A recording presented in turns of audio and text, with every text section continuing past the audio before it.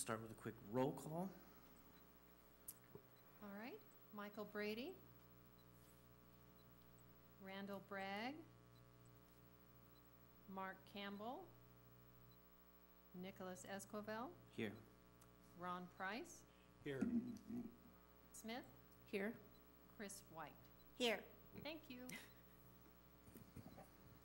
All right, good evening and welcome to the November 9th special meeting of the Economic Development and Housing Commission. Tonight's agenda is available on the counter along with request to speak cards. A reminder to everyone that request to speak cards should be completed and turned into the clerk prior to completion of any staff presentation. For those speakers wishing to speak on items not on the agenda but within the jurisdiction of this commission, please write the item number on your card. All speakers will be limited to 3 minutes. Please note that this meeting is being recorded and televised, so all speakers, in order to be recognized, must be called on by the chair and come forward to the microphone. Speaking in public may cause some individuals to be uncomfortable, so everyone is asked to be professional and respectful at all times. So moving forward, for the first item on the agenda, the general admission function, presentation by the public on matters not on the agenda within the jurisdiction of the commission. Do we have? No, Chairman, we don't. Okay. Second item is consideration of approval of the September 28th, 2016 Economic Development Housing Commission meeting minutes. I'd like to hear a motion to approve the minutes. I'll make a motion to approve the minutes. Do I have a second? I'll second. Motion is approved. Next item is Regional Business Development and Marketing Presentation by the Greater Sacramento Area Economic Council.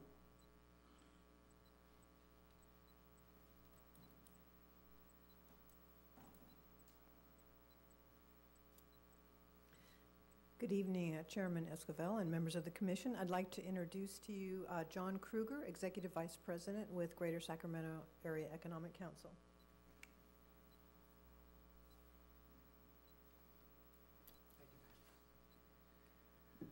Thank you so much for having me here this evening. I really appreciate the opportunity to share a little bit about Greater Sacramento Economic Council and what we're trying to do in conjunction with 19 of our municipal partners, including West Sacramento, who we're very thrilled to have as this year's co-chair or vice chair and next year's chair of our Economic Development Directors Task Force Committee that we have. It's a monthly meeting of all of the economic development directors from our 19 municipal partners, meet monthly to discuss many different trends and what we're trying to do, initiatives that are at Greater Sacramento. And Diane Richards is our vice chair this year, next year's incoming chair. So we're very excited to have a great partnership with West Sacramento.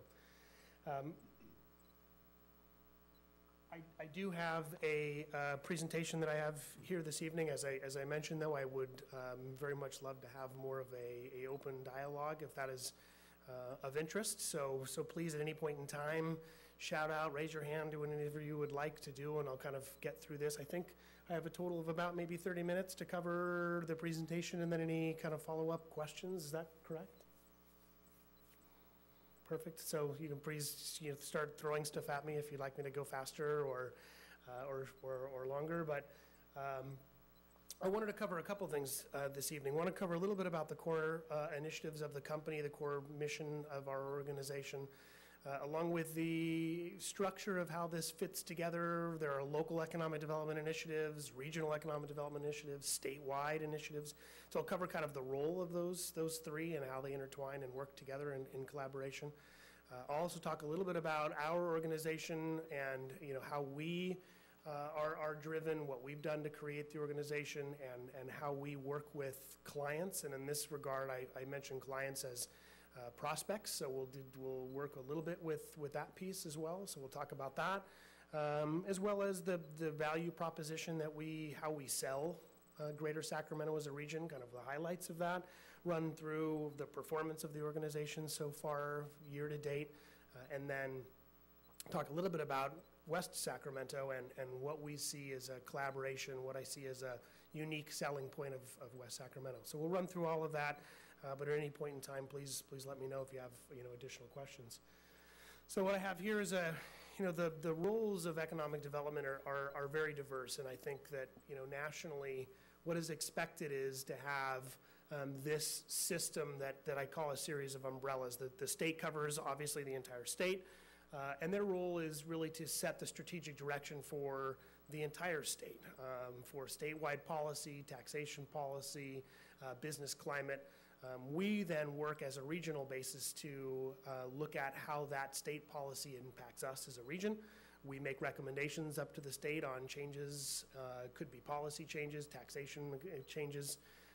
As a young organization, we're about 1.5 to 2 years old at this point. We're in our second full fiscal year as an organization, and I'll get into some of the goals and where we stand so far today. But the regional group basically takes all of our 19 municipal partner, that's 13 cities and the 6-county region, together, and we look at the competitive position. We look at how we work together. Prospects, companies that are coming from other states often go to a state group, and the state group then disseminates those locates to the multiple regional groups. We do the same thing on a regional level. We go out and market the entire region to companies. The companies come into us. We help them look at real estate, workforce opportunities, and then we will kind of work with our community partners to put together a very large partnership on what the individual assets of each community look like when you put that together. The reason the regional group is so important, every single community has a set of assets. You take UC Davis. UC Davis has one of the best known UC schools in their jurisdiction. But as a region, we all have UC Davis. As a region, we all have Sac State. As a region, we all have a workforce of about 1.1 million people. It's larger than any local jurisdiction. That's why the regional conglomeration is so important. Companies that make choices don't make city-based choices until they've already understood the impact a region can have on their business. So once they've understood what a state and a region can offer their company in terms of how they can be successful, then they start narrowing that down to cities. And so we work with our city economic development staff like Diane and like Aaron to then figure out where in a city that might be, what kind of workforce, what kind of assets the city has to offer in terms of the success of that individual company. Greater Sacramento has kind of 3 driving forces. The first is the engine, which is the data and the analytics. We spend a lot of time, and just to kind of highlight how important that is to us as an organization, we started in 1 person in marketing. We had 1 person in business development. We had 1 senior executive, that's Barry Broom. We have a team of 1 person in kind of outreach membership, and we had 4 full-time people in our research and strategy departments, because the research and the data is how you convince companies and how you convince the people like site selection consultants, real estate brokers. You convince them to look at the region and individual communities is the data and the analytics, to understand how many people you have in your market with bachelor's degrees or higher and how that compares, to understand what the tax regulation looks like and how that compares. That's the data and the analytics tools that we use in order to convince companies to start that conversation with us. Every community starts with how wonderful they are as a community, and that doesn't change anywhere in the United States, that every community believes they are the best city or town in the United States, bar none. But the data is the data. How they compare is the reason they start these conversations. And then you finish with how great of a community this is, how that city will benefit that company. So this data and the analytics, it moves itself into marketing and communications efforts. We've spent a lot of time, and I'll show you a little bit about this year's annual goals for our marketing communications team. But the marketing communication efforts is how you get that data out. You start with kind of collecting the data. How do we stand? Where do we stand as a region? Are we competitive? In what categories are we competitive? And then you spend the time and the effort on the marketing communication side to get that message outside of the market. Many of us have spent much of our career here, lives here. We understand the benefits of the community. But when you leave Greater Sacramento, most people don't understand the true benefits of the region. They don't know what's happening here as a community. They don't understand the development of West Sacramento. They don't understand the development of our urban core. That's what the marketing and communications efforts are so important for. You take the data, you create it, you find those numbers, you spend the time marketing them outside of the region so other people understand what you have to offer. And then the business development team is, one, to continue to take that message into other markets. We physically leave California, we go to, and we'll have a number of communities that we'll go to this year: Dallas, New York, Chicago. I've spent time in Indianapolis so far this year. We've gone back to Phoenix for national conventions and trade shows. So we take that message straight to clients and straight to a group of people that I call multipliers, that are a set of companies that major firms use for the analysis of a new site. So a company X will spend time with a Ernst & Young on the real estate side, an accounting firm on the tax analysis side. I meet with those firms in advance of a project to try to get them to understand the benefits of Sacramento. So we take the engine, the data, the marketing and communication, follow it up with business development.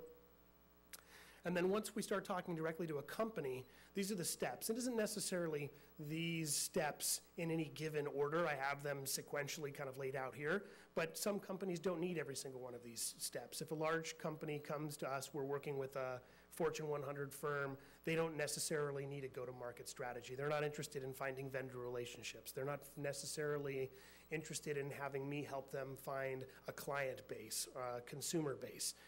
They may want to understand the data and the analytics around how many consumers they can reach in a day's truck drive, how many aircraft departures you have at your airport for consumer connectivity. But those are numbers. It's not necessarily market connectivity. It's not a strategy like a large scale-up or a startup firm may have that's interested in, how do I find a consumer base? And then a small company may not necessarily need to have us help them find a lot of real estate because they're looking for a desk in a co-working space. That doesn't need a real estate search. So we kind of do these, not necessarily in order, but this is kind of the menu of options that I talk to clients about. They need a workforce strategy. Almost every single company needs a workforce strategy. Where are they going to find the people? That is their number one asset, is the people they can hire by moving to a location. The reason people pay $90 a square foot in San Francisco is because Google knows when they have an open position, they will have 100 applicants for every open position they have. They will never, at least in the foreseeable future, not have a problem finding talent. As we see the millennials growing older and deciding that living with 5 of their friends in one apartment and trying to have trying to get married and have kids, that's going to be a little bit different, and the Bay Area's pricing structure may challenge that paradigm that suggests you'll always find the talent in San Francisco. ULI, the Urban Land Institute, did a study about a year ago and surveyed millennials, which are 18 to 32, 19 to 33 years of age at this point, and the survey suggested that 75% of the millennials in San Francisco think they will have to consider leaving the market due to residential pricing sometime in the next 5 years. So that's part of what we're trying to address with this model. When companies start going into another market and say, I need to find people, how do you help me find people? So we work with Dr. Nelson at Sac State to develop a program. When I have a client, I go directly to the Dean of Engineering and say, this person needs 50 per year for the next 10 years. How are you going to help me put this together? You know, straight line to now the interim chancellor at UC Davis.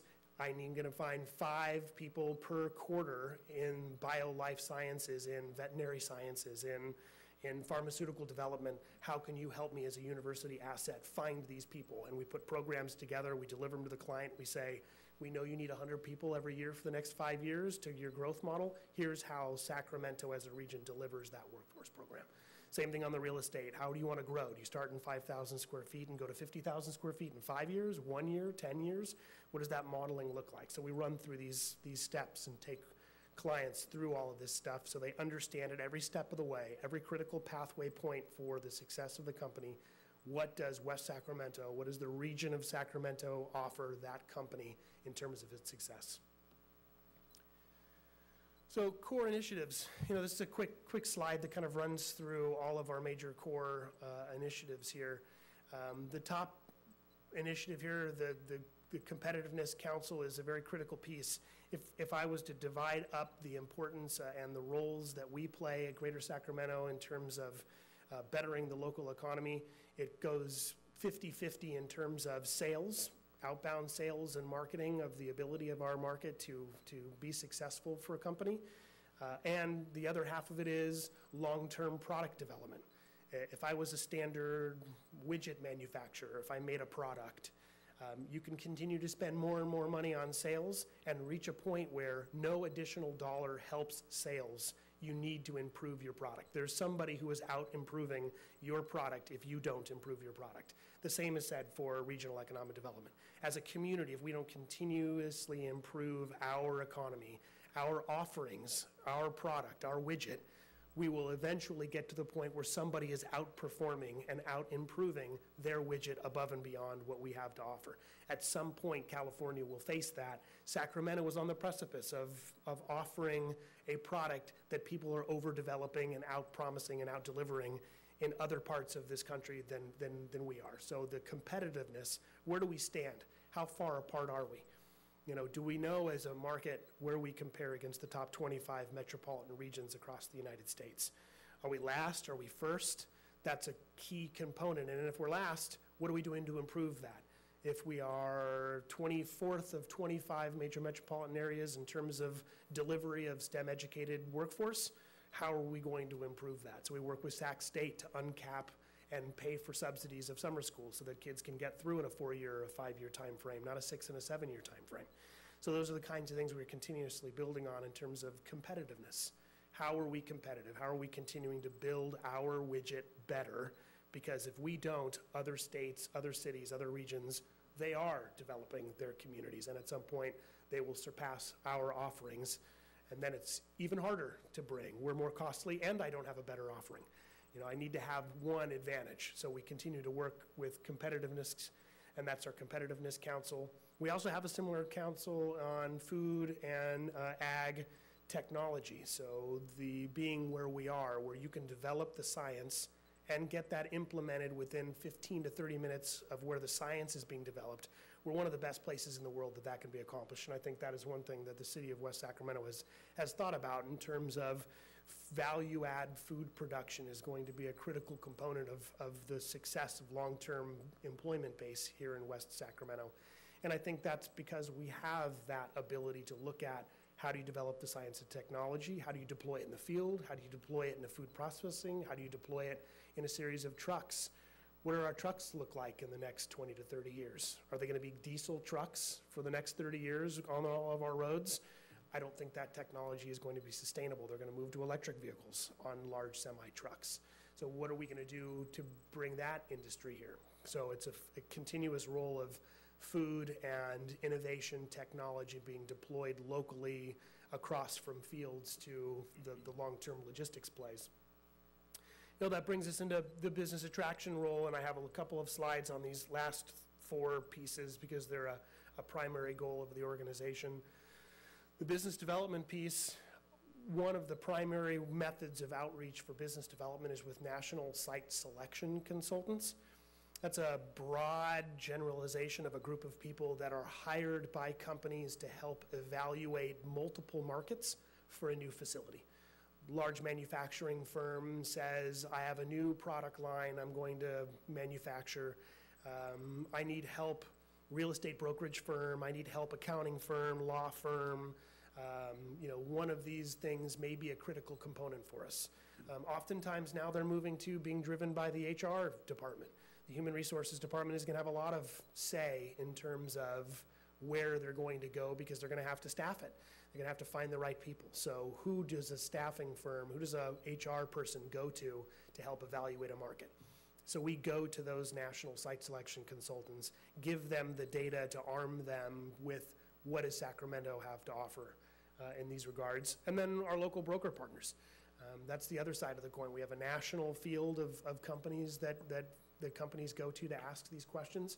But oftentimes it starts with a real estate decision. It starts with a broker who reaches out to a broker in the same firm. It may be a Cushman & Wakefield broker or a CBRE broker. You see signs as you drive through communities with Jones Lang LaSalle on it, or these large brokerage firms.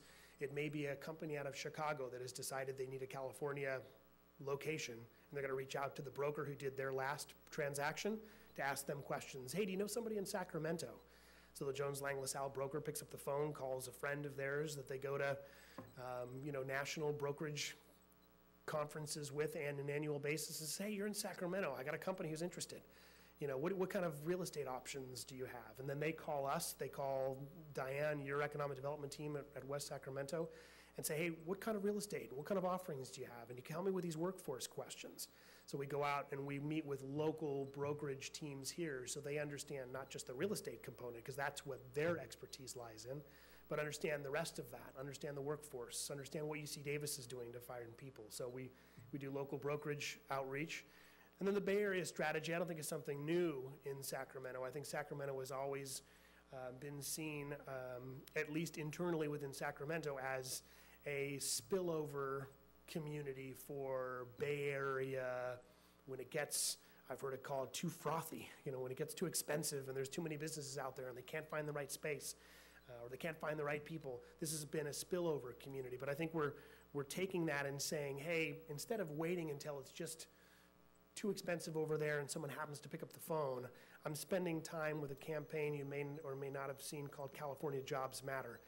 It is a significant issue in the state of California that California companies that create some of the largest employee counts in the United States as a whole no longer consider putting the majority of those new jobs in the state that they are born in or that they are successful in. If you look at the Fortune 500 companies that are headquartered here in California, they have the highest level of profitability than any other state that has Fortune 500 headquarters, but they still continuously say, I'm creating lots of jobs, and the jobs that are here I'm not going to take away, but I'm not going to put my next division. I'm not going to put my next product line here in the state of California. I'm going to go to Austin. I'm going to go to Salt Lake City. I'm going to go to Denver. I'm going to go to Phoenix. I'm going to go to New Mexico to make my product, to have my next division. So what we're working with in the Bay Area, along with the Bay Area Council, is this mega region idea that companies are in San Francisco that get to a point where they feel like they can no longer put people in San Francisco. We want them to consider other places in California. And of course, we think we have the best alternate to Bay Area locations here in West Sacramento and in Greater Sacramento region. So we spent a lot of time, and in fact, we've had a little over 400, 500 meetings in the last 9 months in the Bay Area alone, not to mention the national outreach, not to mention international outreach with trade missions and trade organizations in San Francisco. But those meetings are all about, once you get to the point, Mr. Salesforce, once you get to the point, Mr. Google, once you get to the point, Mr. LinkedIn, what are you going to do with those people besides immediately decide North Carolina is a better location? Consider putting Sacramento on that list and have me help you understand what I have as a region. So that's what we do with that Bay Area strategy. And a lot of that also has to deliver this market intelligence piece. None of this is possible. I said the data and analytics. There's all sorts of numbers that we can buy. I can buy data sets. But what I can't have is an intimate understanding of my own market without spending time in the market to see what are the critical paths that companies that are already here are taking to grow. How are they using UC Davis for new intellectual property development? How are they using Sac State for engineering talent or workforce talent? How do they work with Chico, for that matter, or UOP? Within 90 minutes of downtown Sacramento, there are 308,000 students enrolled annually in higher education institutions. If we only graduate 5%, we're talking about 15,000 people graduating annually that are dying for a place to go to work. And I want that place to be here, and I want to know how companies are already tapping into that workforce so that I can augment those capabilities. If they're not reaching into Stanford, Stanford kids don't want to come out. Yes, they do. They do, because Stanford kids realize that their alternative is a 4,000 to 5,000 single bed room apartment with 5 buddies, or a $1,500 monthly income with a 1-bedroom great apartment here in Sacramento with a urban core that looks like we're adding soccer, that's added the arena, that has Rayleigh's Field, that has their streetcar connectivity, has light rail connectivity. That's the piece that we're doing with our market intelligence. Then the rest of this is how do we get it out? You know, how do we move this from just something we understand to how do we get the rest of the world to understand? We have a major social media campaign. We have an earned media campaign, which means it is much more effective for a writer from CNN or a writer from the Wall Street Journal to write the story about what we have happening here in Sacramento, and then I send that article to somebody as a corporate real estate executive in Google or LinkedIn or one of those companies, than it does if I just say the same exact thing.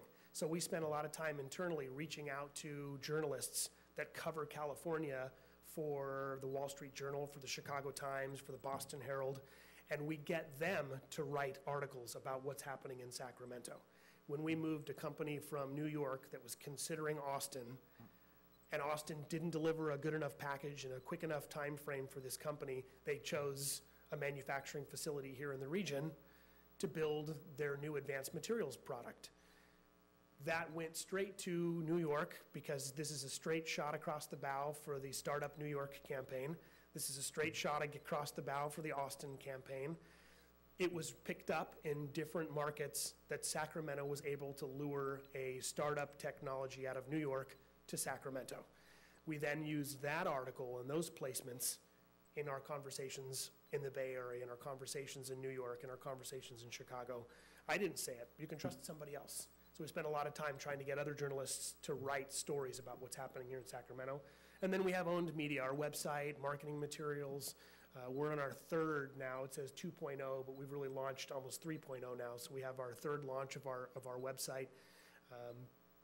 That really is that showcase of everything we've talked about today. Talks about the Bay Area strategy, talks about the rest of what we're trying to cover in a very succinct business manner. When site selection consultants or clients want to go to a website, they want to see something in 1 or 2 clicks. They want to make it really easy. They want to make it dynamic and interesting. So we've done that with our website as well as our marketing materials. Any questions so far? I know I'm kind of plowing through a lot of material, but. Commissioners, do you have a question? Well, I was curious, just real quick. So what are some of the categories that do make our region competitive? Earlier on in your slide, you said you discussed categories that make us competitive. Yeah. Can you list some So of those? this piece right here, this is kind of the core of what we're saying right now, and this is what many places don't have the ability to offer all 3 of these things. So we have on the slide here what is talent, what is connectivity, connection, and affordability.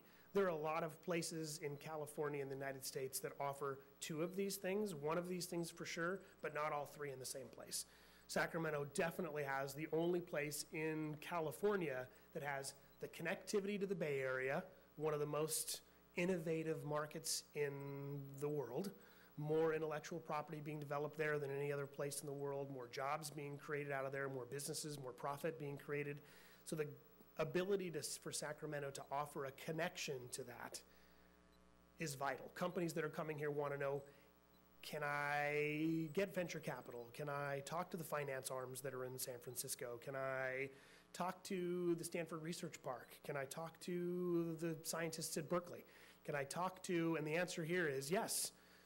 We have a Amtrak California, the Capital Corridor connectivity is the 2nd busiest Amtrak corridor in the state of California, the 4th busiest in the United States alone. So yes, we have a lot of connectivity into the market. You can drive there in an hour and a half, you can take light rail, so we offer the best connectivity, but there are other markets that offer connectivity. You can be in, Modesto is often considered a connected market to the Bay Area. It's where a lot of workforce for the Bay Area comes from, but they make a heck of a lot of drive. It's connected and it's affordable, but it doesn't have the depth of talent. It doesn't have the 308,000 enrolled students. It doesn't have the workforce. It doesn't have a 1.2 million workforce population as a metropolitan area. So it offers 2 of those things. It offers an affordability, that's why people are living there, and it offers a connectivity to the Bay Area, but it doesn't offer all 3. It doesn't talent, affordable, and connectivity.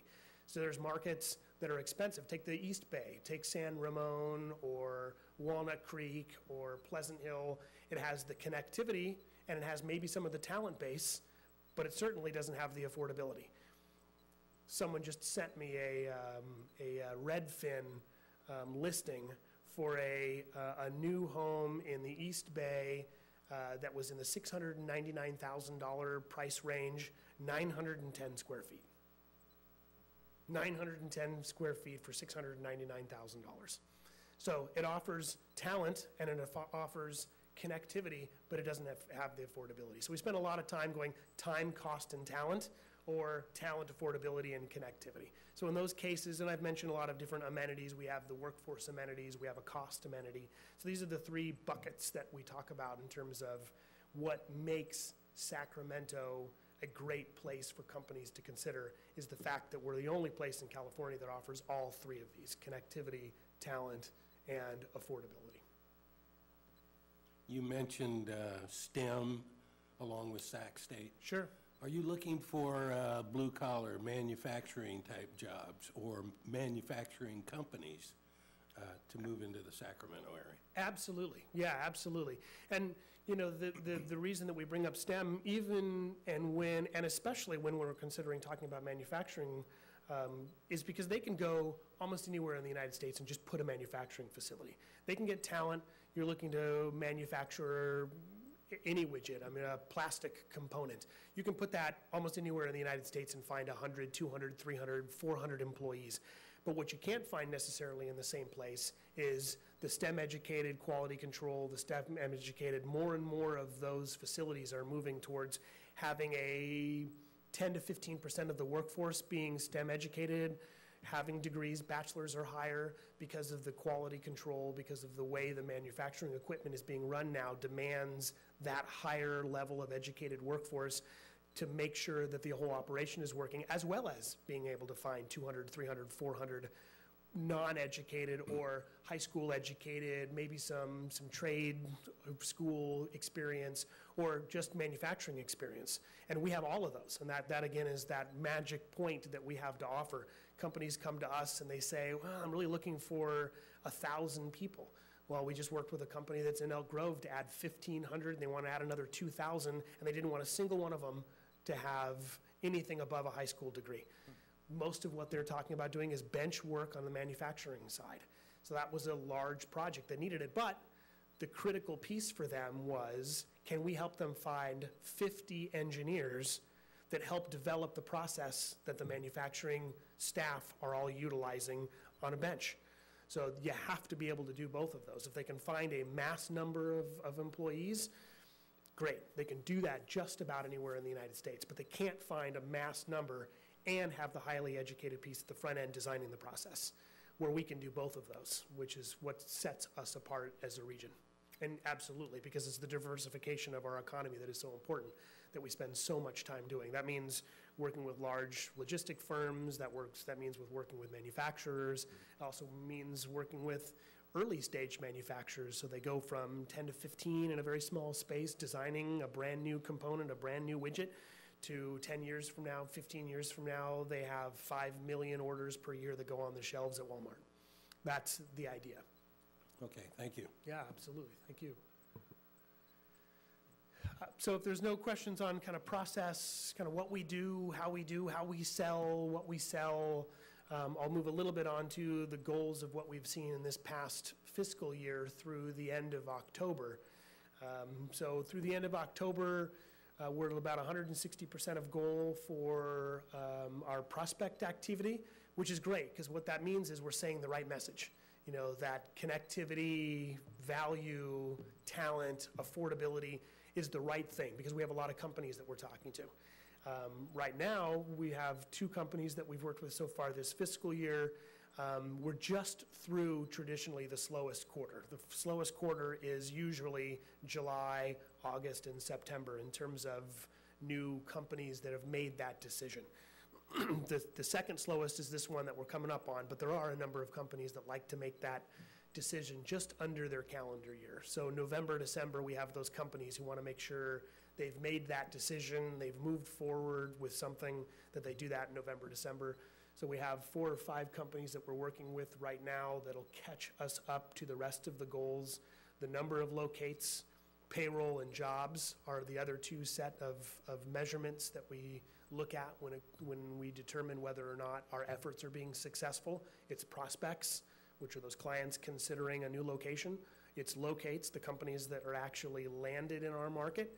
And then to qualify the locates, it's how many jobs and what kind of payroll are we developing, because that's a direct impact to sales tax, it's a direct impact to income tax. That's that tax rolls that goes to our state, that goes to our community partners that help fund the assets that we sell on a regular basis. So we thought it would be interesting to kind of run through a couple of projects that we have seen in just the last month. So these are just companies that we saw in the time frame from September 28th to October 21st.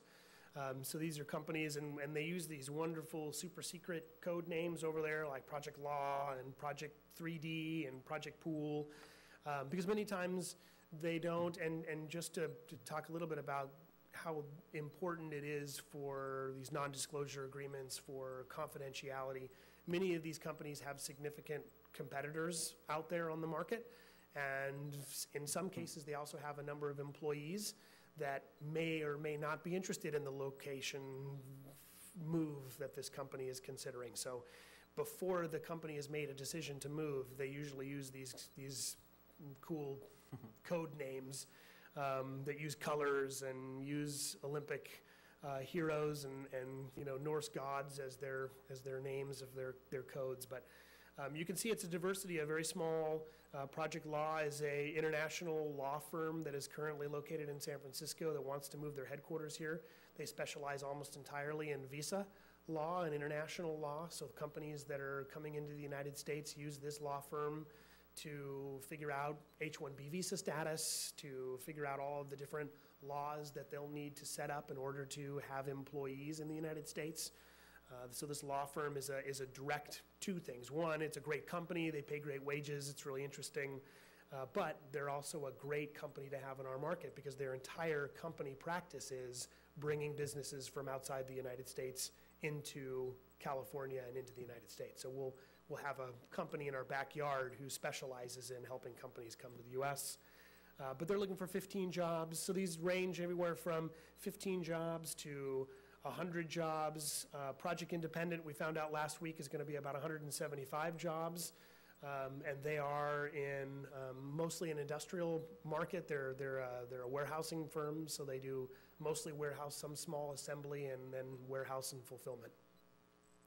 So this is the type of companies just in the last month. It's pretty indicative of what we've seen, about 50-50 on the office and industrial segments. So, and we'll see in the office side, they've ranged anywhere from 10 to 15 employees, all the way through to a new company that we started working with back in July that have about 1,500 employees and about 200,000 square feet of space. So we're actively working with West Sacramento on potential long-term build-out locations for this facility to be anywhere from phase one, 200,000 to a long-term 600 to 800,000 square feet for the operation.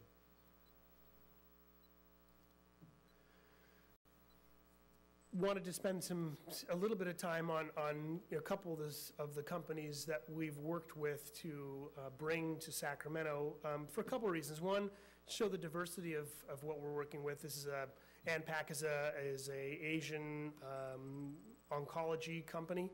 They have a medical device that helps detect cancer cells pre-phase one. So in a phase 0, its efficacy is really, its ability to detect cancer in a very early stage has really blown the competitors out of the water. They're actually looking for lab space at this point in time, so they're actually going to identify lab space and build that out now that they've gone proof of concept on their product. So it's gone from an Asian company. VoxPro is a Irish firm that went to Folsom. The Irish firm basically works with, at this point, they work with Nest, which is a Google product. So the little thermostat that you have or may have seen in homes that you can connect to your phone and set your internal thermostat. All of the customer support, technical support for Nest products is done out of Folsom with this Irish company. And the reason they're doing that, and I like showcasing VoxPro, is because all of their clients are Bay Area clients. And every single one of them wants them to be, one, close enough to kind of, under their thumb a little bit. I want to be able to stop by and see what my third-party contractor is doing. Are you taking care of the people? Is it a good environment? How nice is it? But I don't want it to be so close that you're paying the same amount per square foot that I'm paying in San Francisco, because that means your bid's too high, and I don't want to spend that much money. So it's a great kind of combination of a technical workforce with the ability to save money by being here, but close enough to all of their clients that they can visit them on a weekly basis, or the client can come out and see them. So support pay is the other one, and I wanted to talk about kind of what we did to help work with all of these. Two of them were really a real estate plays. Vox Pro needed to be able to find a place where they could grow quickly, and they've gone from their initial 35,000 square feet to almost 90,000 square feet. They've overshot their estimates on job growth from thinking they were going to hire 90 in the first year. They hired their 252nd employee 6 months after they opened. So that just goes to show, and it's the fastest ramp up any Google vendor has ever had in the history of Google support. So those are the kinds of things that you work with companies like that. My next marketing material says, Greater Sacramento, home to the best employee ramp up of a Google support product in the history of Google. That's the kind of tidbit that you have, and why you work so hard to get these companies. But Support Pay, they're a new company. It's a female CEO-led organization that is being funded by, in part, Tim Draper and Mark Benioff. Mark Benioff is the CEO of Salesforce.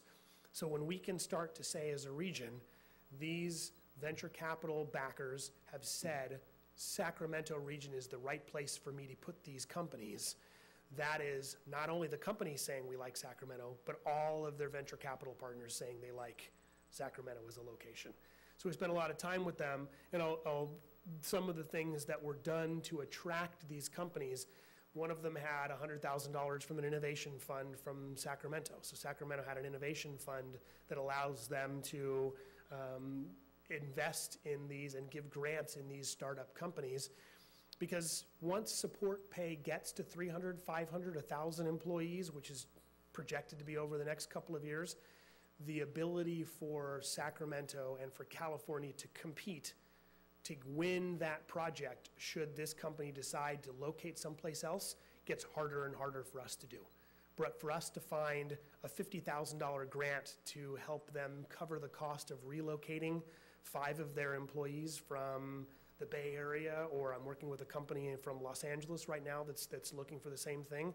I have 5 key sales and product development people who I need to move to Sacramento for me to be successful, and this fund allows me to do that. So it's everything from grant funds, it's everything from the deferral of fees. A big thing for a lot of these startup companies, Vox Pro included, this was their first American location. It was going to be in the red, their projections. Now they've beat all their projections, so it's maybe a bad example, but it was supposed to be in the red as a company investment for the first 3 to 5 years. So anything a location can do to help offset that cost in that first year's time frame or 2 years time frame, when they can be able to say, hey, the deferral of that cost helped me stay in the black or get back in the black and put the investment where I really needed to put that, machinery and equipment, training my employees on my processes, anything along those lines that help defer those costs or get them in faster. The other thing that I think West Sacramento's done a really good job on, and I'll kind of move to this next slide here, that West Sacramento's done a really phenomenal job, is timing. These companies look at the ability to get into a piece of real estate, get people operating, and produce that widget for sale or that service for sale, get that clinical trial up and running faster. Those are the kinds of things they look at as equal to dollars. Because if they can beat their competition out with that new product line, they can beat their competition with that new oncology medical device, because they're all working on them, and if they can get that one up and running faster, that means they're successful and their competitors may not be. So timing and deferral of costs are really important to these guys that we've worked with so far, and being fast is something that I think West Sacramento's done a really phenomenal job at doing so far. So I really applaud, and I wanted to spend just a couple minutes, I know I'm close to over my time here, but wanted to spend a little bit of time on kind of what we sell West Sacramento's capabilities, because part of what we do, once we get to the point where they have buy-in on a single region, then it's where in the region should I go? Where in the region, what can I market within the region here? So I spend time, and I think from a talent and local ecosystem, you have a pretty broad base. This isn't like many communities that I've worked with in the past, both here and in Arizona, that we're really focused on one thing. I'm good at one thing. You know, here you have California, you have CalSTRS here, that has a massive office operation. I mean, the amount of talent that is in that building on the technical side, on the software engineering side, insurance and financial side is huge, but you also have a large port with a lot of manufacturing base, a lot of value-add food production.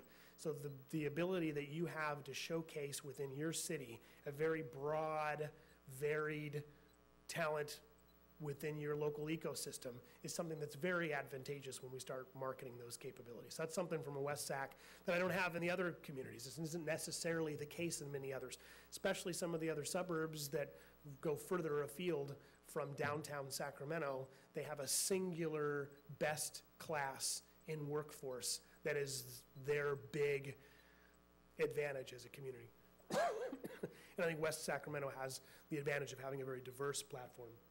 I think the available real estate opportunities are different. I think West Sacramento's done a really phenomenal job of taking a look at their river frontage and taking a look at what they're doing along the ports to diversify that economy from a very heavy industry to a diversified economy, from an undeveloped riverfront to a developed riverfront.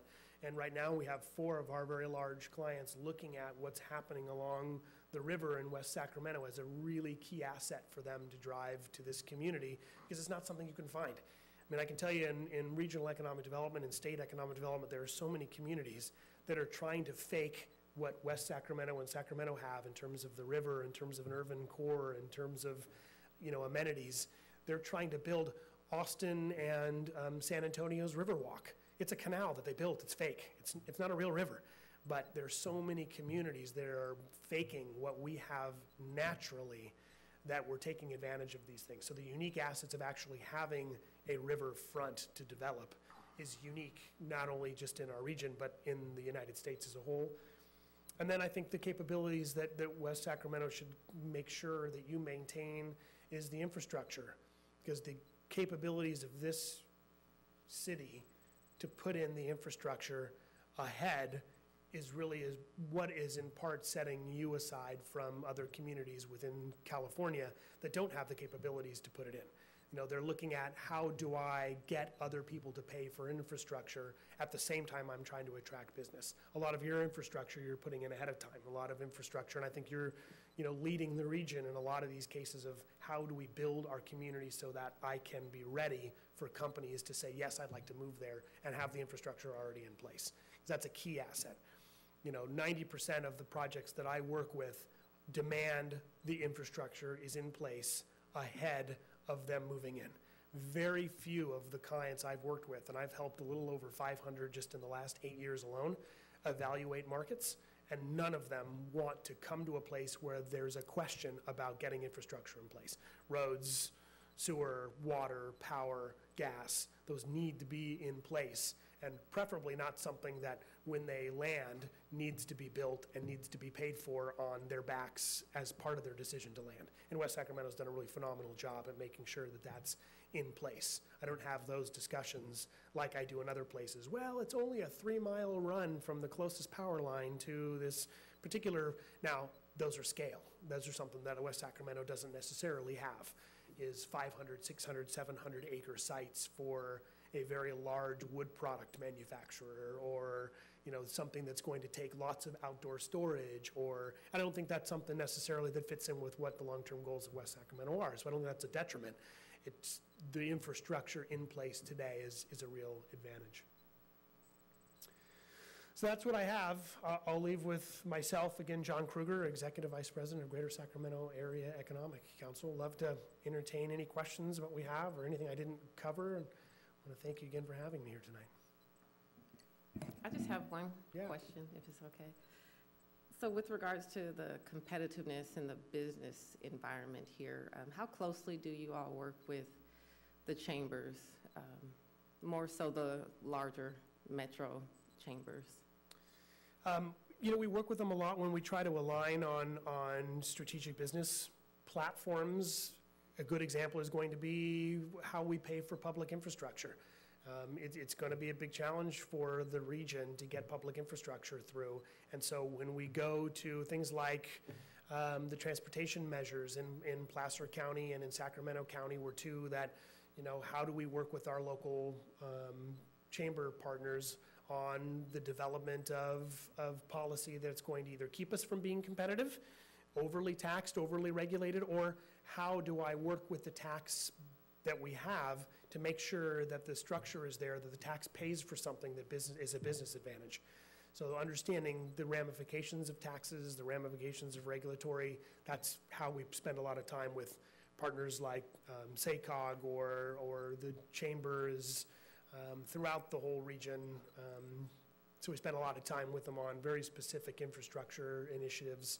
You know, they might be occasionally at odds with us in terms of long-term policy, but we also don't spend a lot of time on the policy side. It's mostly how does the policy we currently have either impair our ability to be competitive, or how does it increase our capabilities to be competitive? Thank you. Any additional questions? I have a quick question. So I heard UC Davis mentioned in Sacramento State, but I'm curious, to what extent does your organization work with our local community colleges and kind of tap the the brain trust and talent pool, Los Rios, Woodland Community College, things of that nature? Sure. Oh, absolutely. Yeah, we've in fact I've had 3 clients so far that Los Rios has been kind of spearheading this, because I think they have so many of these products that they've done this in the past for, but doing experimental curriculum development so that coursework can be developed and in place so that as a company builds out a facility and starts looking for talent in a long-term pipeline, that we're not held back by California accreditation timeframes. So we've worked with community colleges that have said, yep, here's my new curriculum base. It's directly for the industry you know, Mr. Prospect would want to see. So as you come in, I will have this workforce plan in place. Here's the schedule for how I'm going to get people through. Here's the curriculum built out. I will put this together as soon as you say you're going to choose this market to move to from Tennessee, Texas, Chicago, New York. And that's what they need to see. So they've been extremely instrumental in the development of the long-term pipeline. I've talked a lot about, you're right, that goes along with the other question earlier about, are we working with the companies that need a diversity of that workforce base? Or is it just that high-end, got to have a college degree type of companies? Or is it everything? And the answer is they often focus on these, but they also focus on the long-term growth rate of a company that has 2,000 employees in one facility is not going to be that 25% that is developing those manufacturing processes that have degrees or advanced degrees. Those are critical, but those aren't going to be the number of employees that they focus on an annual, year after year basis. It's going to be what the community colleges can put into place to convince them to say that pipeline is going to be there. Thank you. Anyone else? Thank you so much. That was a very well structured and informative presentation. We really appreciate it. Well, thank you again for the opportunity. Look forward to working with West Sacramento for many years to come, and I applaud all the efforts that this committee has put together and that the city council and mayor have put together, because West Sacramento is a phenomenal partner. Thank you very much. Thank you so much.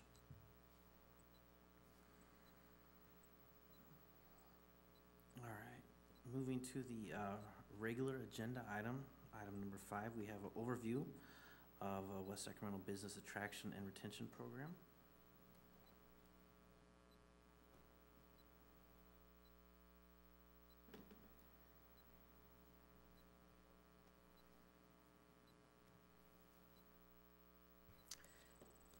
Thank you.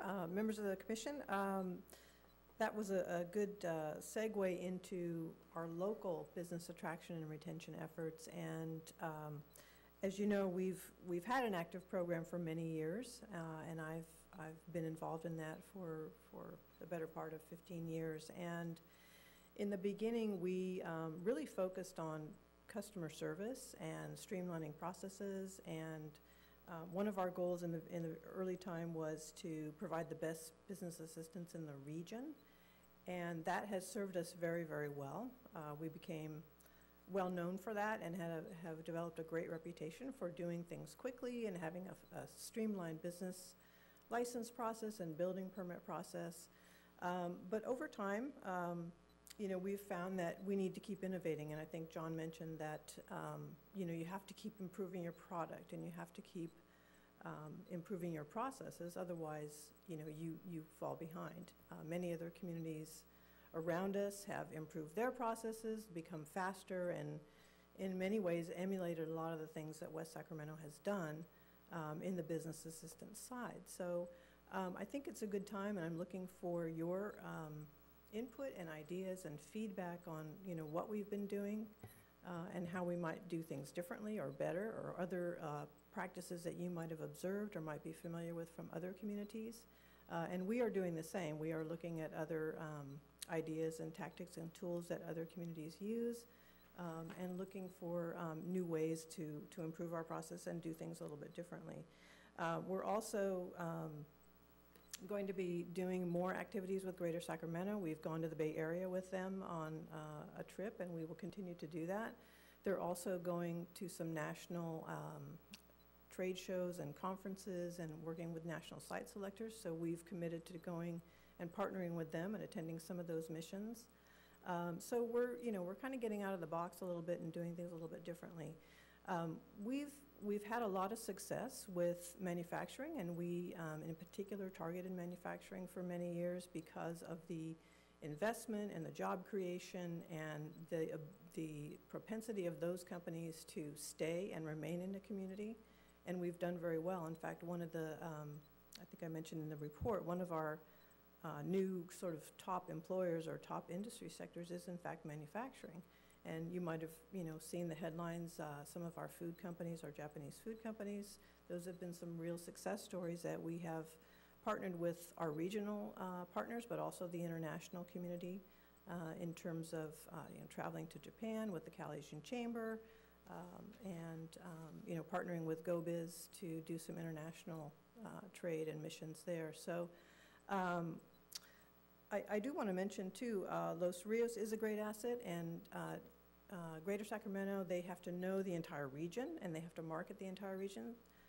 But when it gets to the point of a short list and they're looking at communities, it's our job as the local economic development practitioner to help Greater Sacramento identify those key assets. And Los Rios Community College, Sac City College is one of those. In fact, recently on one of the projects that John mentioned, we sent them the workforce report that Los Rios recently produced, indicating, you know, the strengths that we have in certain customer service and business and technical skills, and the fact that Sacramento City College is planning some new business-related trainings that will be geared to the businesses that are here in our community. They surveyed, I want to say, 70 different employers recently, so they have a good pulse on what our existing business communities need in terms of workforce and technical skills. So that is a good match. And you know, we have a saying in economic development, the best business attraction program is a good business retention program, because our existing businesses are in fact the economic base of our community, and we need to pay attention to those. And so that's actually a very key part of what we do. We do call on existing businesses. We do try to make sure that we're there. We can't reach every business, so we do partner with our local chamber, as well as the community college. So we were very pleased that the community college took it upon themselves to do the workforce survey and share it with us. So you'll be hearing more about that in the future. One of the additional initiatives that we're partnering with Greater Sacramento on is, and this is actually an idea from the city of Sacramento, to really market the new arena and the regional development that has gone on, the downtown core. So we actually are partnering with Greater Sacramento and the City of Sacramento on a national media campaign, marketing campaign that will be conducted, and it will really be marketed, nationally about what is going on in Sacramento and what a great place it is. And of course, our proximity to downtown Sacramento, it's a natural for us to be front and center with, what's going on there in the core, because we are in fact part of the urban core there. So that's, I don't really have a lot more to present to you. I really wanted to hear from this commission about other ideas or input that you have for us on either the business attraction program or retention, or anything that's referenced in the report.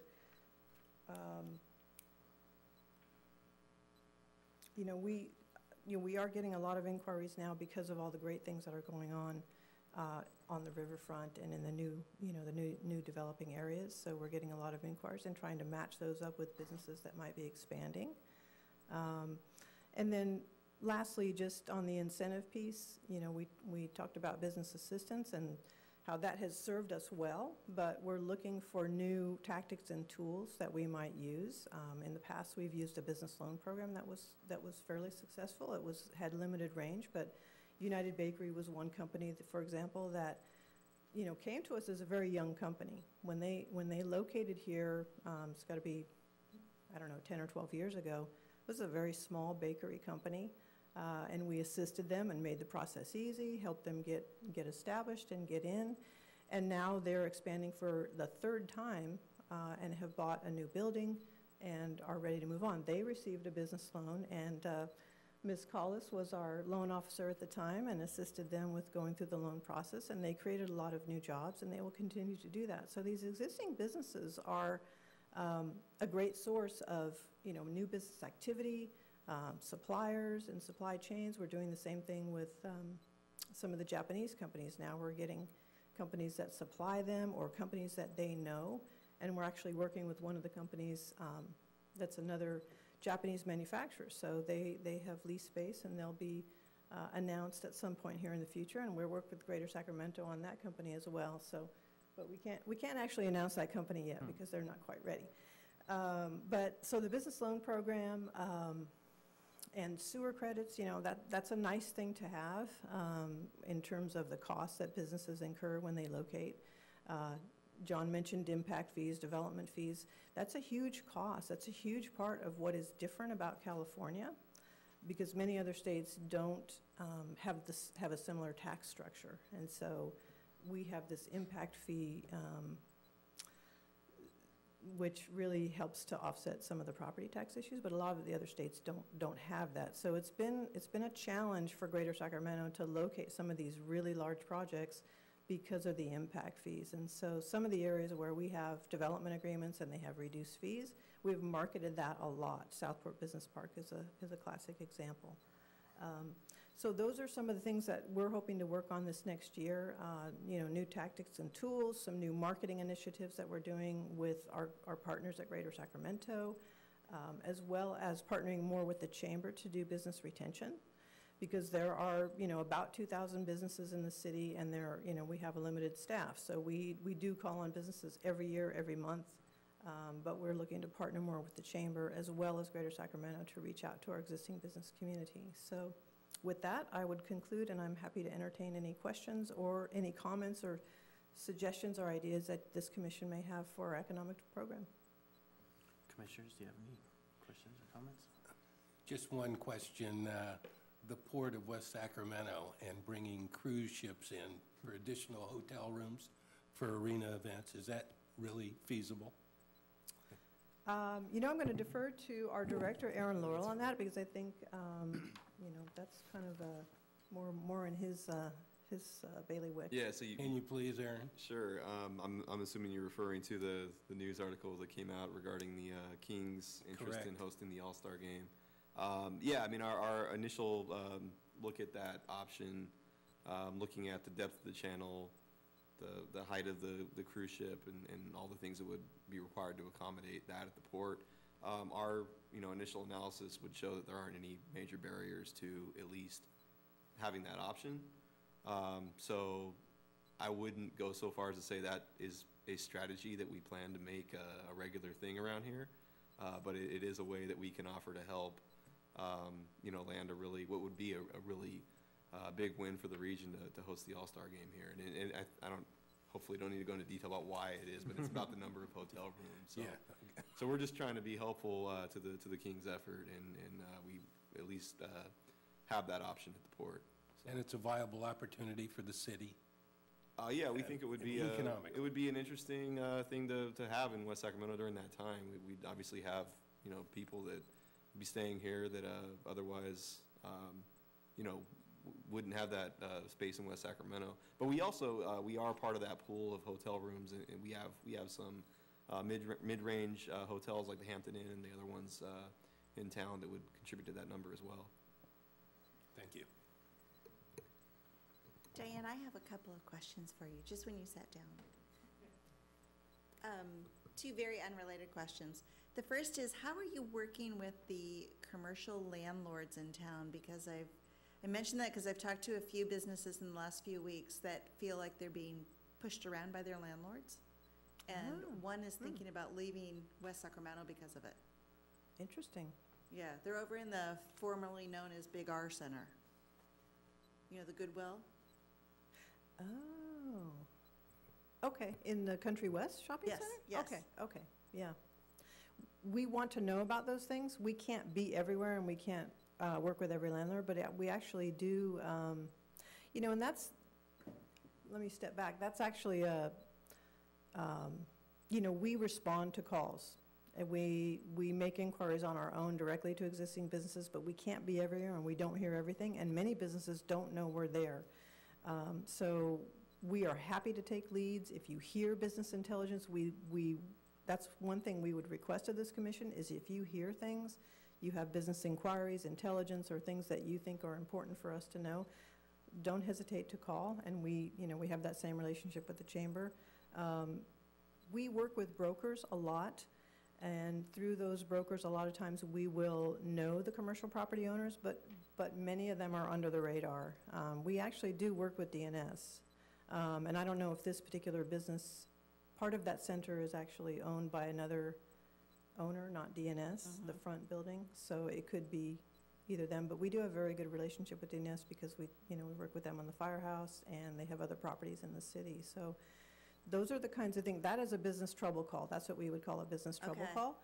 And we want to call on that business and make sure that we can assist if we can, and work with the property owner. I think even from a different perspective on it is that I know some of these properties are getting old and hard to maintain and now fall in way below the energy efficiency standards and way below the ADA access. Is there something that we as a city are doing to help those landlords so that they don't have to pass tremendous costs on down to their tenants to keep the tenants? In terms of energy efficiency, PG&E does have programs. They have lighting retrofit programs. They have a lot of programs that are free to existing businesses, and they will come in and do a free energy audit. So that's a very good point, that we could publicize that more and make that more widely known amongst the landlords and property owners in the community. I think that's a great idea. Yeah, our website needs to have a lot more on it, and we're planning that, but we're also in the process of getting a new website, and they're interviewing companies to develop that new website. So we're hoping that tool will be, well, it will be a much more effective tool, and we will have a lot more of those types of resources on it, but that's no excuse. We can still do it now, so. So my other unrelated question is, of the businesses that you all as a region have attracted here, were there any that considered West Sacramento and then decided to go elsewhere? And if they decide to go elsewhere, is there some commonality that we should be aware of as a community? So the answer to the first question is yes, and it's varied. It can be site-related factors, like, for example, one company chose not to locate here because they didn't want their employees crossing a railroad line to get to their property. So that was one. The other thing that we do continue to hear about, and this is largely a perception following reality problem in my mind, is the education opportunities in the school system. And that, that's something that's an ongoing, it's always getting better, but that's something that we hear from some businesses and some business owners. I think it's less and less of a factor than it has been over the years. I think it's getting better. If I could just jump in too, just add, not that particular point, but I do agree with that. But on the next item later on the agenda on the EIFD, I'll talk about it a little bit. But one thing that we kind of see coming as a potential detriment to attracting more companies in West Sacramento, especially the type that we've been after for years and related to food related businesses, is we have aging industrial areas, both in terms of the buildings and the infrastructure that goes with them. And what we're trying to do, and Diane alluded to it with we used to have a business loan program that could fund a variety of things, but also we have a strong focus on doing infrastructure here. And so we're trying to align the EIFD that we're about to set up and the existing resources we have with addressing those particular issues, both with the infrastructure capacity and the age of infrastructure in some of those areas, which is really one of our best assets that we have. We have, I think, 12% of the industrial space in the region, something like that. And that's a significant asset. We want to make sure that's a healthy asset that can be attractive when companies are looking at existing buildings versus a newer industrial park elsewhere in the region. So there's that, and also with the business loan program, can we carve off some money from our regular sources of funding to be available to upgrade buildings and some of the things that we didn't traditionally do in the past but have real tangible benefit here, remembering that we get a larger share of the property tax in most cities. So that's one of the ideas that we're looking at, is revamping that business loan program to be able to actually pay for removing some of those barriers to older industrial buildings. Yeah, and I guess the other thing that I would say about that is many times businesses will evaluate a community and pass over it without even contacting the city, so we may not know.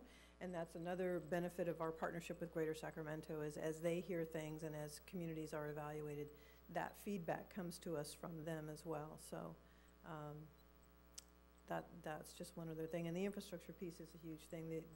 The industrial stock is getting older, and then there's also a big shortage of lab space, as well as freezer and cold storage space. Many food companies look for cold storage space, freezer space. It's very expensive, and they don't want to build it. So a lot of times businesses have looked, particularly food companies, have looked in the community, and if they can't find that space that suits them, they will go wherever that building exists. And a good example of this is, Bayer Crop Science. Bayer Crop Science located because they found a perfect building in West Sacramento. And then, of course, we were there, we were there to assist and make sure everything went smoothly. But a lot of it is due to the types of real estate and the types of buildings and equipment that those buildings have. So it is valuable and critical to have relationships with property owners and developers, and that's a significant part of what we all do in economic development. So, thank you for that feedback. Thank you so much. If I could just chime in one more time, I did want to recognize Diane and the program that we have here. It's been, she said, I think 15 years in the making. We do have that reputation that precedes itself, and I think currently with the new era we have with the partnership with Greater Sacramento, the work that John talked about is really unprecedented in the recent history of Sacramento in terms of the profile that they're creating. But key to that is having Diane's involvement in being the upcoming chair of that committee. Just want you to know that I think we're in really good shape in terms of having a position in the region to be competitive, and what we try to do on our overall economic development and housing program is to make sure that we're addressing all the things like infrastructure, real estate, housing stock to make us most competitive. But we're well represented. I think we have a great partnership going, and we'll continue to do updates to this commission on the progress in terms of our business recruitment activity. So thanks. Thank you. Moving back to item number 4 on the agenda, we have a presentation regarding the city's microenterprise technical assistance and microenterprise grant programs.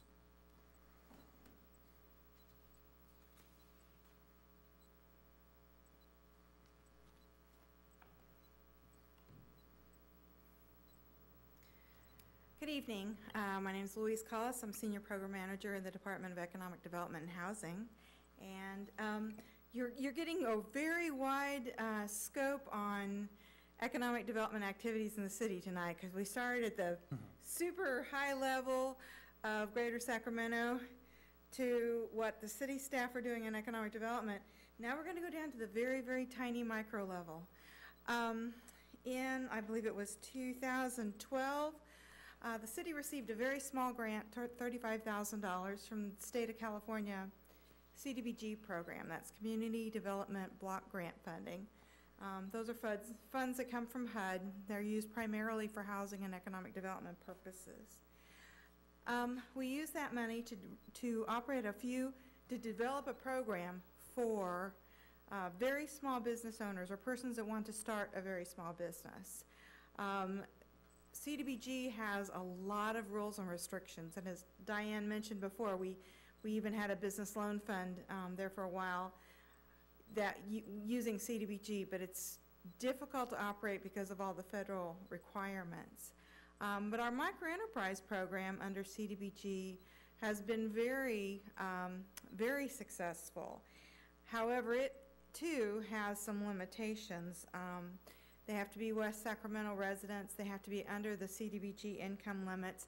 And when I'm talking microenterprise, I mean tiny microenterprise, 5 or fewer employees, including the business owner and this person's family if they're employees. So with that first little grant, we ran, I think, about 5 classes. They ran from, I think the smallest was probably 12 people. The largest was probably about 20. We did some classes in English and some classes in Spanish. And Opening Doors was the consultant and it was a partnership between Opening Doors and the Small Business Development Center, actually, the first time around. Because we saw a lot of interest then, when we started on a small scale, we applied for additional state CDBG funds a few years later. And in 2015, we started on this newer grant. We've kind of expanded the program, done a lot more intensive outreach and marketing of the program. And let's see, we've done 4 rounds of classes now. And each round has both a Spanish class going on and an English class going on. So we have one room where they're doing the class in Spanish and another room doing it in English. So what we do is a series of 6 workshops. And they cover topics such as legal structures of businesses. What's the difference in a sole proprietorship and a partnership and an LLC and all those sorts of things. We talk about HR issues. If you're going to hire someone, what do you need to do? How do you pay? How do you figure out payroll taxes? What kinds of requirements does an employer take on? We talk about financial reporting and how to set up your financials, how to read financial reports. So it's not just something that a bookkeeper does and you send it off to the IRS and it goes in a file somewhere, but you teach people to actually use those reports to keep track of their business, keep track of their expenses, and see where their opportunities might be for improving their business, see where they're having problems that they need to address before they become really huge. Because we all know starting a new business is difficult. It's a whole lot easier with this kind of knowledge, and also the one-on-one counseling that they provide. So once they go through once our participants go through classes, then they're eligible for one-on-one counseling with the business counselors at Opening Doors. This round we're doing, it's Opening Doors, but they also have the former director of the SBDC is one of their consultants working on our program. So we really have dedicated, very knowledgeable providers for this program. I think they also talk about marketing plans and how to develop a business plan and what that, not just develop it, but make it a living document that helps you grow your business over time, and you keep going back to that plan and saying what's working, what's not working, am I sticking with what I said I was going to do. As I said, right now we're operating English and Spanish concurrently. We have actually found usually our Spanish classes are the larger size classes, so we give them the bigger room. And a lot of that has to do with the fact that these are immigrant families. They don't have the familiarity oftentimes with American banking systems, American legal systems, American tax requirements, those sorts of things. So they are so hungry for this information. Many immigrants come to the U.S. and start their own businesses. It's a very, very common source of their that first generation income.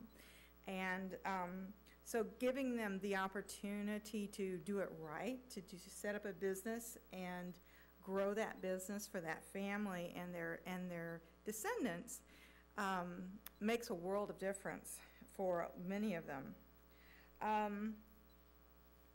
In addition to the technical assistance from the workshops and the one-on-one counseling, this time around we also initiated a small grant program.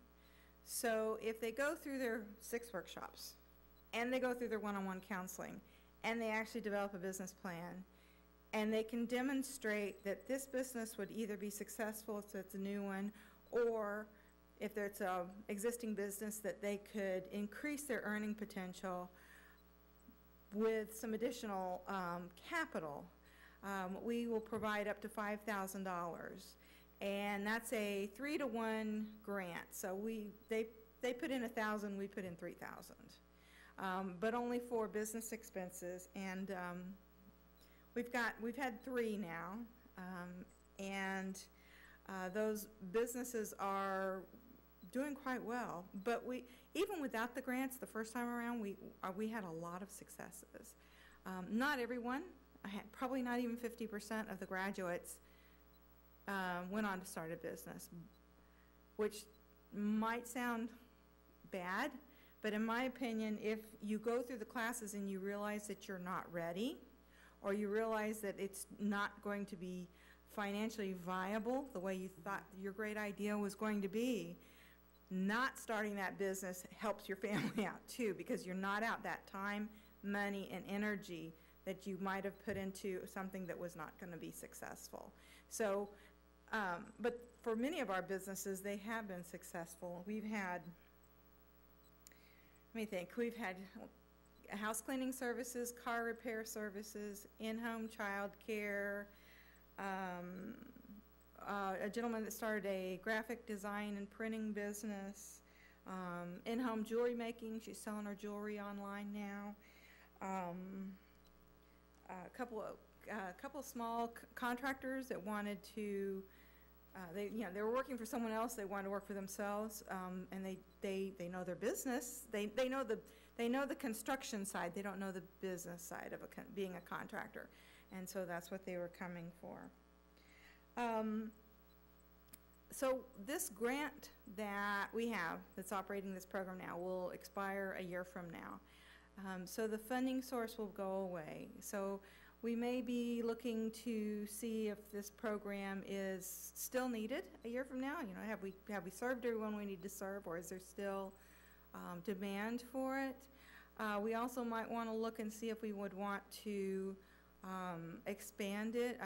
Every single class, we're turning away people who are either over income or have too many employees, that sort of thing, that don't fit all of those federal CDBG rules. So with a different funding source, we might be able to serve a little bit different clientele that we've been missing so far. But I believe we've probably served over 100 families now. And if you think about it, this commission looks at economic development and housing. which I always see as two sides to the same coin for prosperity for a household. You need the job, you need the income source, and you need a secure place to live that is affordable at whatever that income source is. So if we are raising the earning potential for these low-income families, the housing piece starts getting a little easier.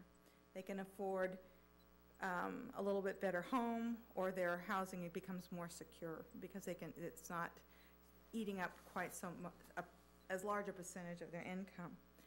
So in my opinion, this program it's a very small piece of our business community, but some of these small businesses will grow into the bigger ones that are going to need Diane's help to move into a new, larger space. And who knows, maybe one of them will get up to the greater Sacramento region level someday. But even if they don't, these small proprietors are definitely contributing to our community. We have a lot of the former clients that will come back and talk to the new students. Say, here's what happened when I went through this program. Here's the struggles I went through. Here's the successes I've had. So it's actually starting to create almost its own little support group. That's my presentation.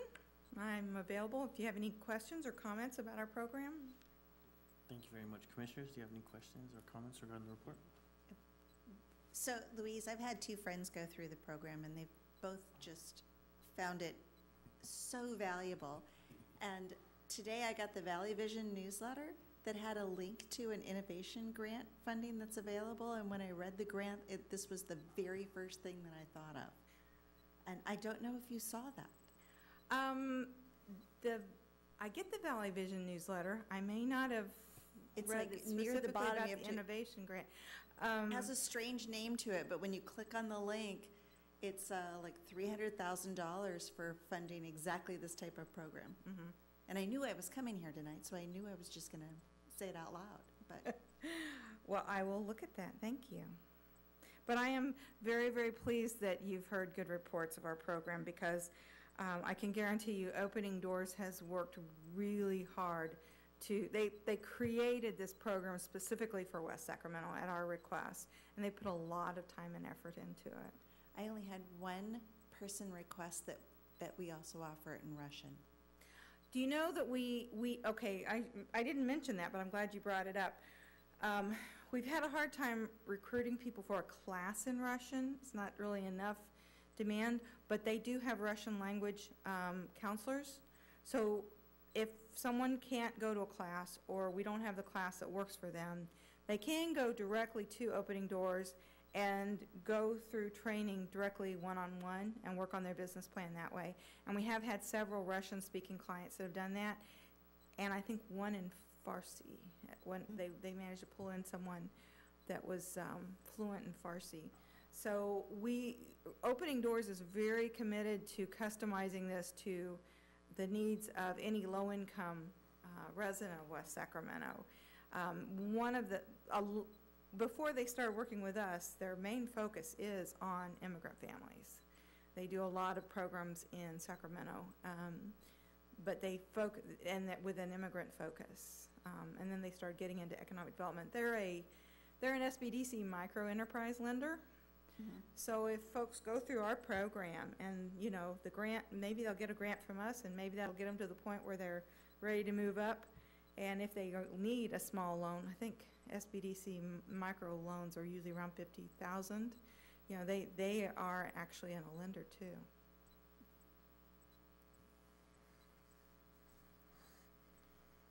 Any additional questions, comments? Thank you very much. All right. Our next item up, item number 6, workshop on West Sacramento Enhanced Infrastructure Financing District.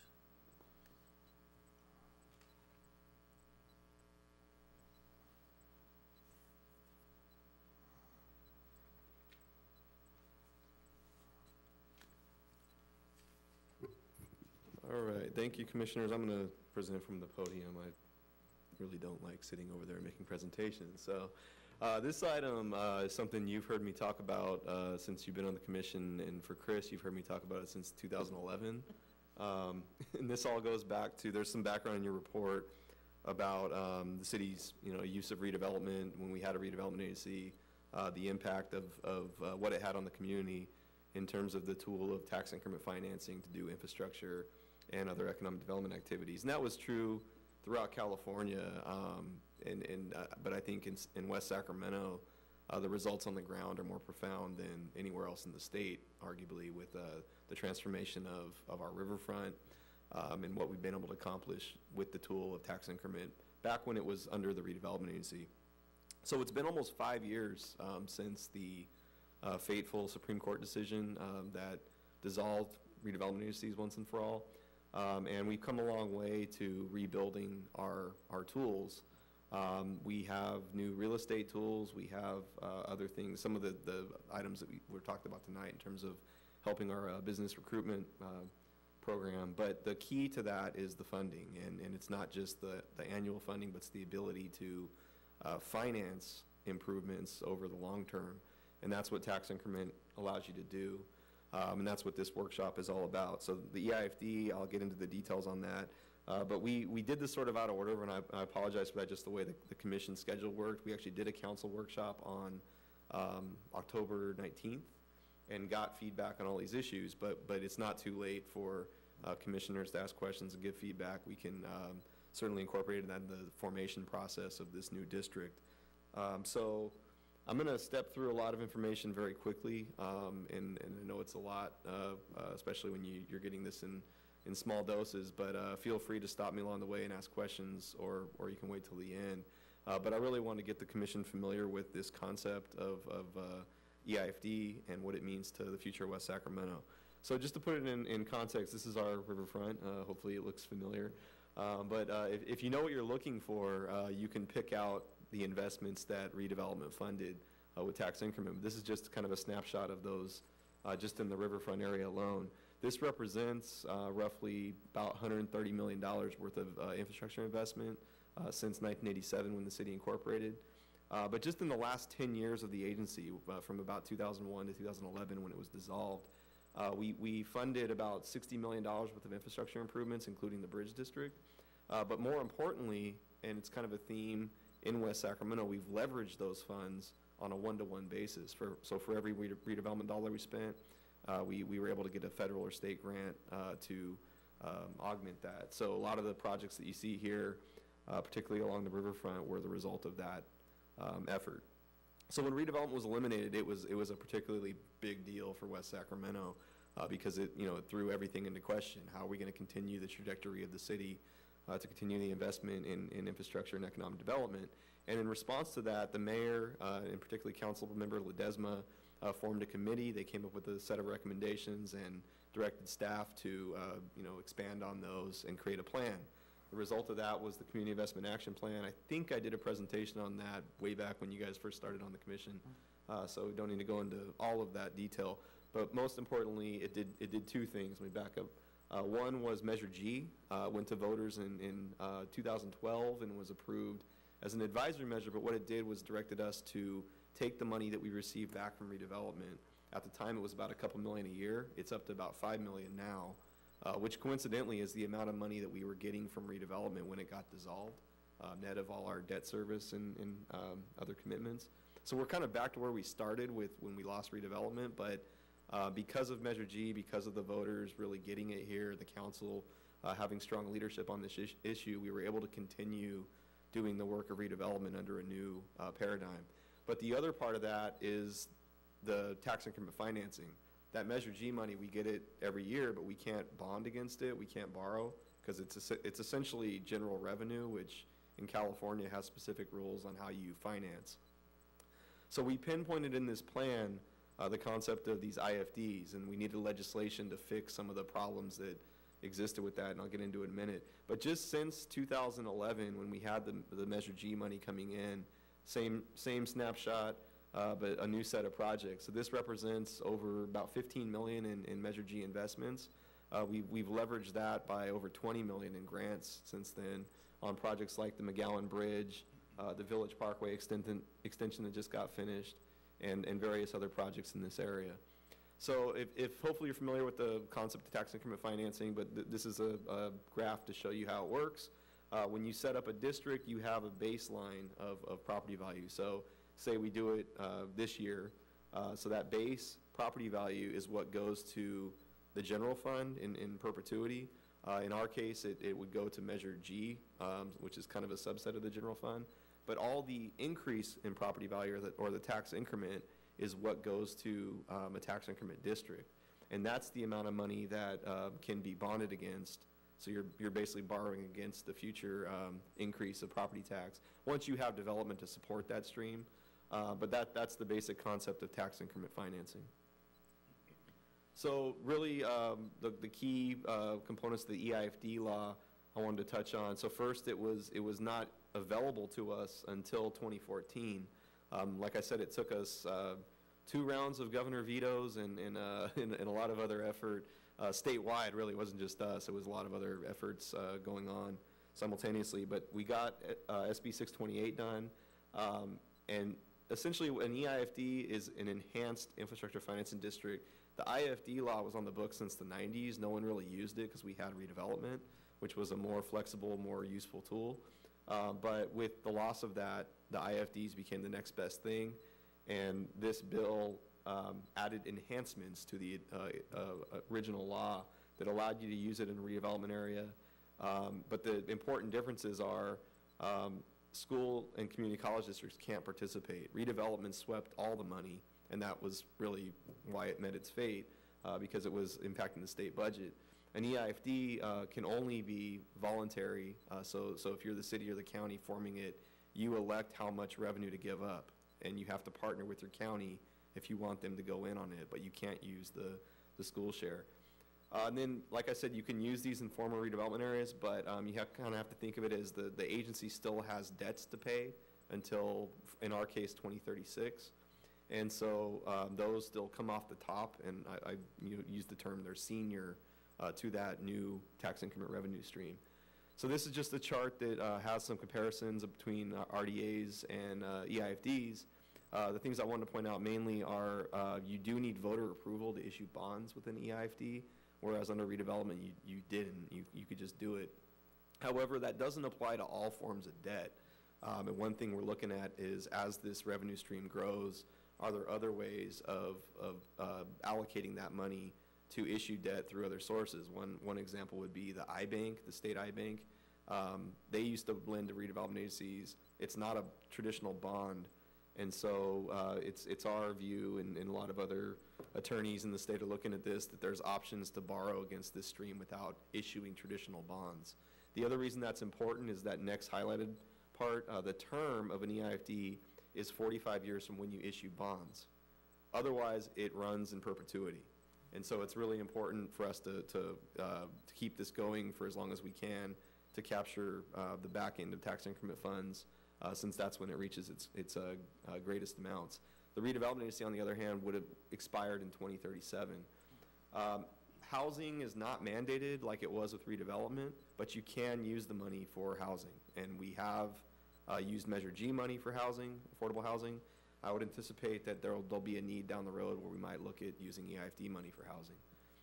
And then the other thing is one of the benefits of this new law is, unlike redevelopment where you had to spend the money just inside the project area, you can go outside the project area for an EIFD as long as you can tie significance to the investments you're making to the district. So a good example would be if we're building a bridge that doesn't happen to be within one of the districts, but say connects us to Sacramento or across the channel, that has a benefit to the district, and therefore you can use the funding for that. So we looked at pretty much the whole city. We went from looking at the whole city to different subsets of the city in terms of where this district would cover. And so there were a total 17 sub-areas. What we landed on was, because Measure G, if you think of it as the former redevelopment area, let me go to this map first. The one on the left is the former RDA area, and Measure G is effectively collecting the revenue from those areas right now. What we decided on is that the EIFD, it probably made the most sense if we would mimic the RDA area the most, because that way it doesn't impact the city's overall general fund. We're not taking money that would come from one part of the city. And now let me back up. So say the Liberty project, which is the light green at the bottom right, if we were to take the tax increment from there, we're not currently doing that under Measure G, and it would otherwise take it from the general fund, which is needed to support basic city services like public safety and parks and filling potholes and all that kind of thing. So this is the recommended project area for the EIFD. There are a few tweaks that we're making to capture some of the properties on the fringes of these boundaries that'll go to the council next week.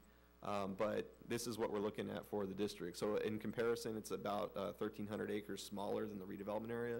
And the reason for that is we carved out some of the lower value and less likely to increase areas of the old project area because when you do one of these districts, you have to show that it doesn't have a net negative effect on the general fund. So it's sort of complicated math, but that's the short of it for why we're recommending decreasing the area a little bit. Now, there is another law called the Community Revitalization Investment Authorities Act that looks a lot like redevelopment that's also available now. And it does have certain land assembly powers and other things that might be relevant in some of those areas that I mentioned. So we're kind of holding off on looking at those areas, but a CREA, as it's referred to, may be more appropriate for those areas. That's something we're going to look at down the road. So you can form as many of these districts as you want. There's no limit on that. There's no limit to the size of the district.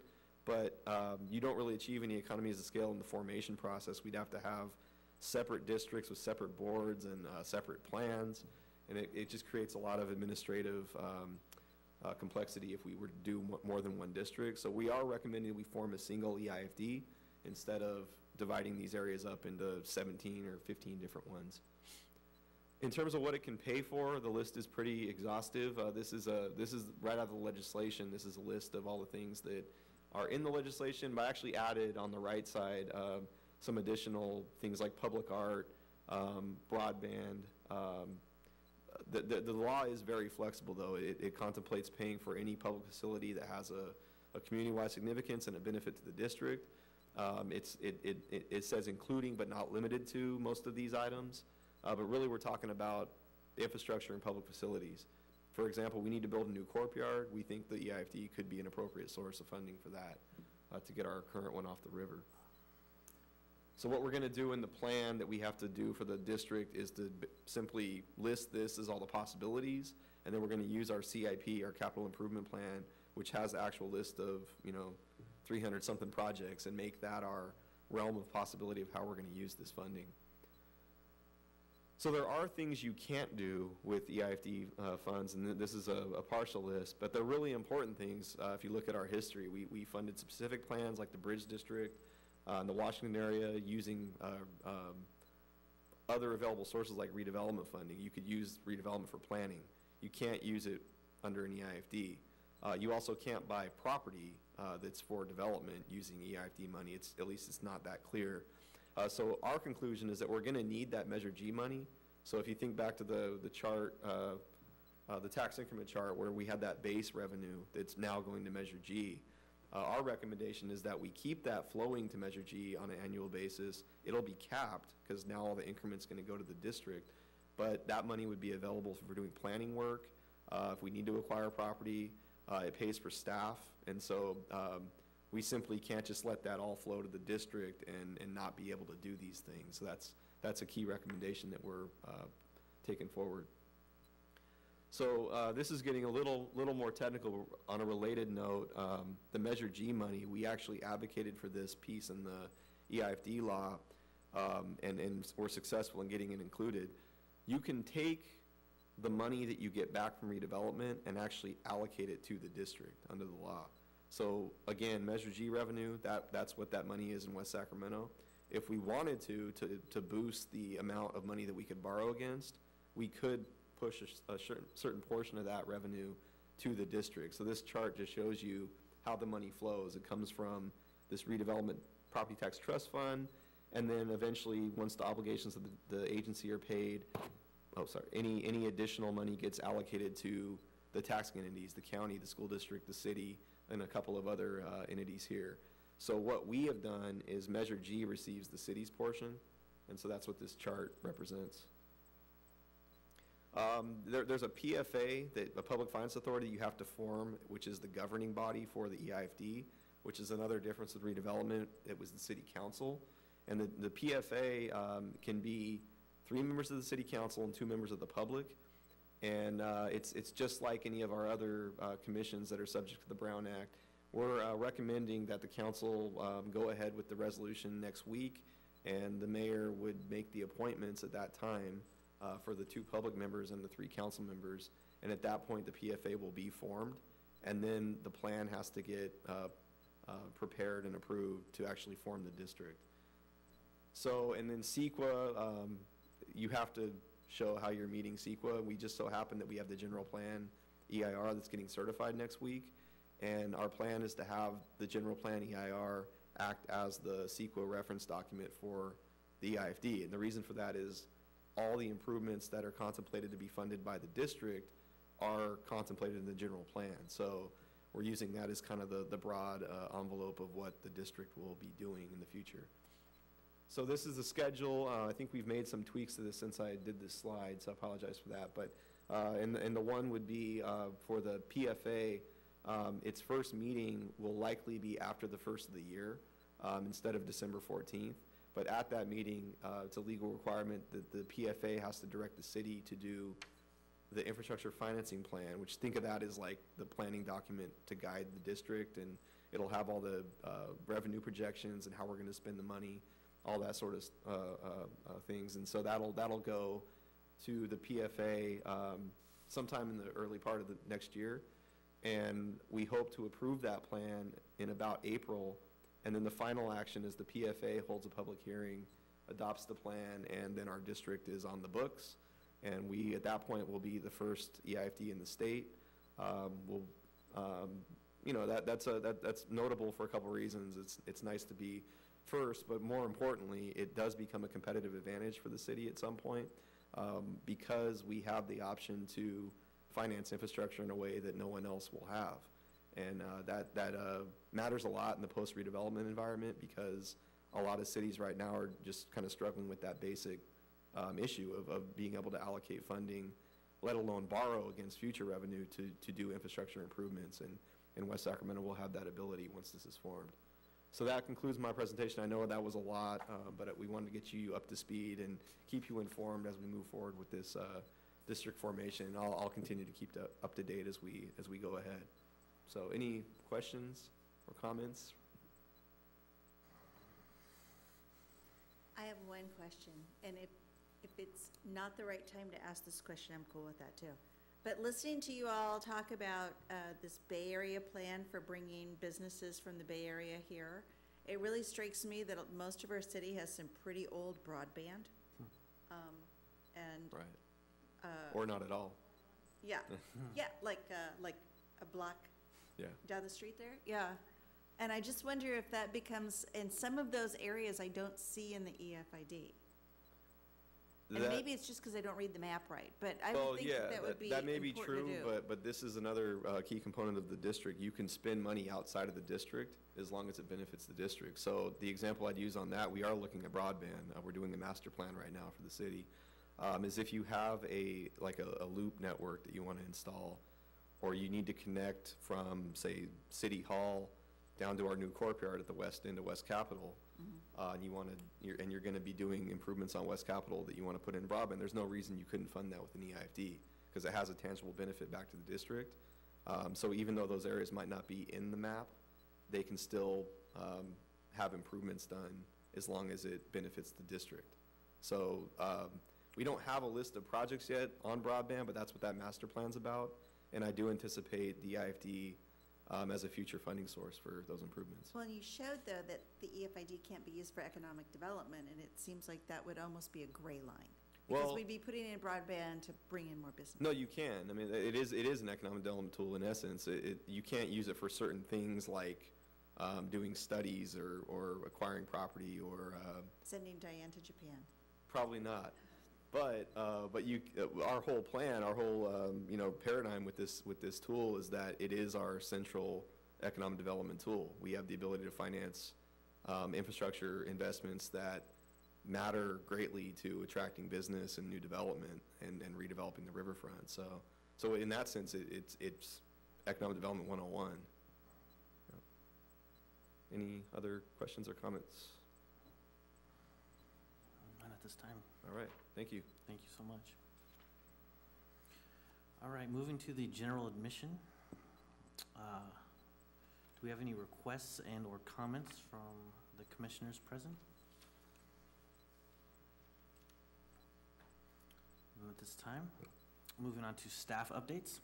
Yeah, just one really quick one. You may have received a letter, or you will be, about the term of the commissions coming up. So I wanted two things on that. First, because I don't think we'll have another meeting before that date, I wanted to start by thanking you all for your service on the commission this year. It's been great to have, especially the four of you that are here tonight, to have active commissioners, and we really appreciate your perspective on the range of topics that we bring to you. And then that said, as far as I know, there are no term limits here, so you can reapply, and I would love to have you back, and obviously that's the council's decision, but really encourage you to continue to participate, whether it's on this commission or another commission in the city that might be interesting. But again, thank you for your service, and hope to see you continue. So thanks. Thank you. And we appreciate all your efforts of the staff, and putting together the presentations tonight was a great example of how much work you put into these meetings. So I really enjoyed all the presentations tonight. They were very informative, very well structured. Next item is calendar of events.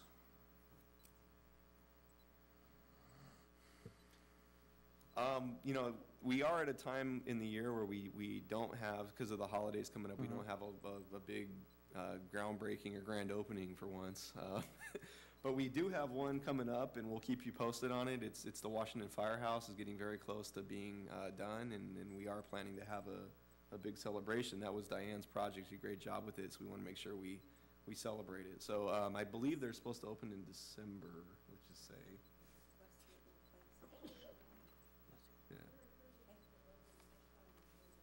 Yeah, so it'll be, I got you, yeah. And then, right, so we'll keep posted on that. The other one that Louise just reminded me of is West Gateway Place, which is the affordable housing mixed-use project right on the corner up here. That's going to be completed hopefully in January. We'll have a grand opening for that as well. So we'll keep you posted by email. And community-wide, December 2nd is Winter Wonderland, which is a bigger, badder version of the Christmas tree lighting. Yes, thank you for that reminder. That's a produced by the Chamber in partnership with the city, so Yeah. that's always a good event. And December 6th, which is a Tuesday, is the last fundraiser for the West Sacramento Community Foundation, Hope Stocking, and you'll all be getting invitations to that. Great. You would have had them tonight if I had finished them before I left the office. All right, it is now 7:49. I would like to make a motion to adjourn. I move to adjourn. We are adjourned. Do I have a second? Second. We are adjourned.